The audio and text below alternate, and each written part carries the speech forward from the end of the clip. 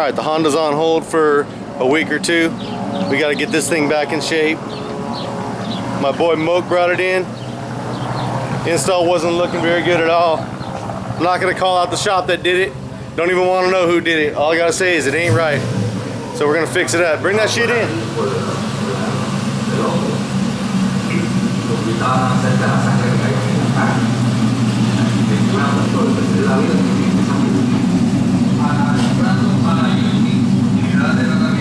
Alright, so the amp rack was ugly and we pulled it up. After we saw what was underneath it, the owner got upset and ripped it all to shreds before I had a chance to videotape it. But I'll go ahead and show you the rat's nest here in a minute. Door panels. Yeah, I don't know what's going on with those.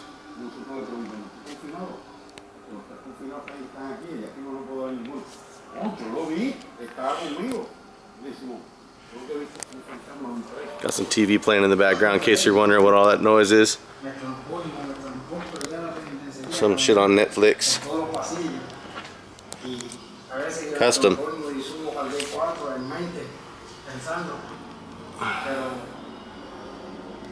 Okay, so we've also got these kick panels covered in some furry hair stuff, some carpet, covered in some carpet. When you pull this off,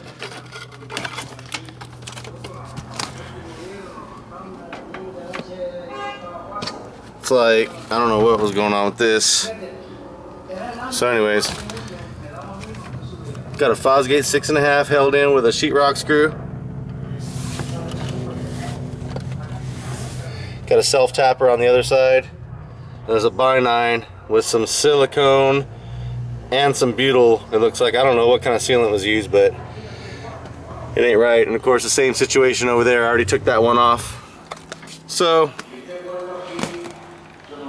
we're gonna make him right. But let's look at this. Let's look at the back.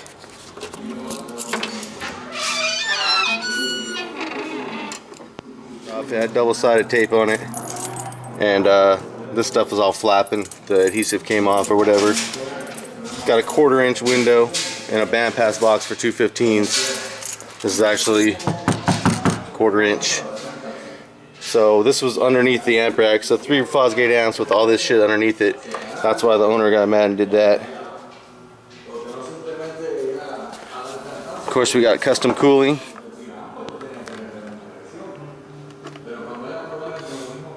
That's pretty tight.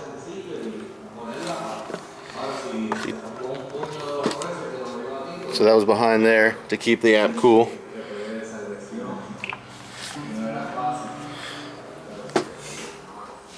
Got fuse blocks, distribution blocks, going into distribution blocks.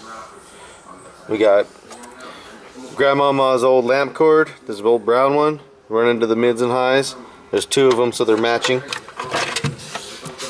2 of these. Someone's grandma's pissed.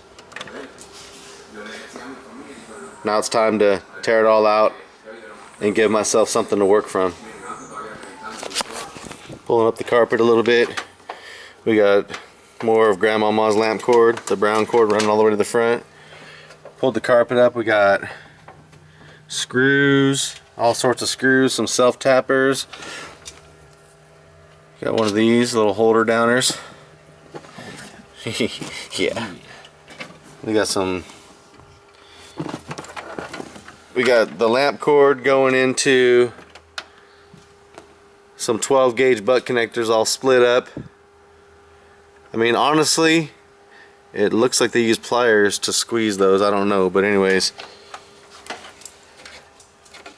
it's just not a good situation. Okay, what do we have here? This is another speaker wire. I think it's got some butt connectors with some tape wrapped around it. And then we've got wire that's coming through the door on the bottom and kind of going straight across.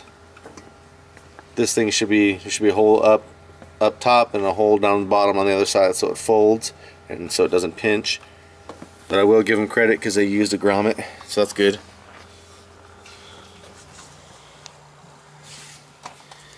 Got to pull all the old speaker wires out so we can start fresh. There's all kinds of stuff going on in here. Well, we got most of the rat's nest out, almost all of it. Gonna start with a clean slate. Got these door panels off. Some random speakers in the door panel. Not bad speakers, just kind of random.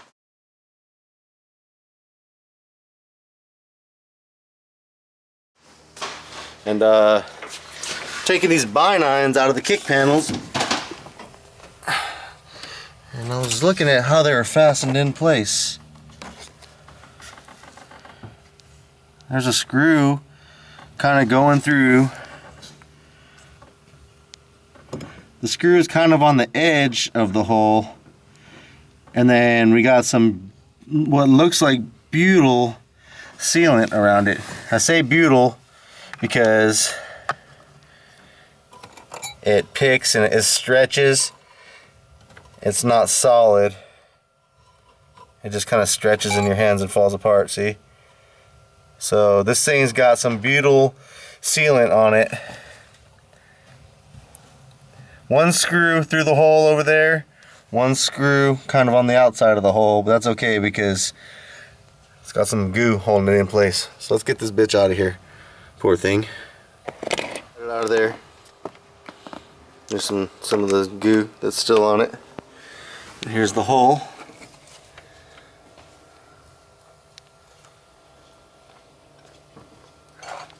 Looks good, looks good. God damn. We're gonna get this shit fixed up right, one way or the other. And of course we got the Zapco crossover up front, which isn't a bad piece. Actually, most of the stuff in here really isn't bad. He's got nice equipment. It's just the install or something wrong with it. But we're gonna replace this with a Rockford 360.3. So out this thing's gonna come, and that should be it for the dismantle. To put some second skin on the doors and on the floors. Make this thing right. Just spent a whole day working on the Chevelle. Stopped by to show them the progress, and apparently this was taken out right before I got my hands on the car. What the hell is this? It's a is it a Rockford? What kind of speaker? It's not a Rockford speaker. It had a sticker on there, made in China. Okay, but they glued a tweeter to the little dome. And what the heck is this supposed to be? Like to hold the wires? Yeah. And then they got this sock on here. And I opened it up a little bit. It looks like it's got like some sort of choke coil. So some homemade crossover wrapped in some felt, wrapped in some red electrical tape. On the back side, oh there you go, American base. So you had all that Rockford shit in there and you had American base at the same time? I ain't never heard no American base shit. Nice solder job. Wow. I'm embarrassed for you, man. God damn. Let's go back at it. Yeah.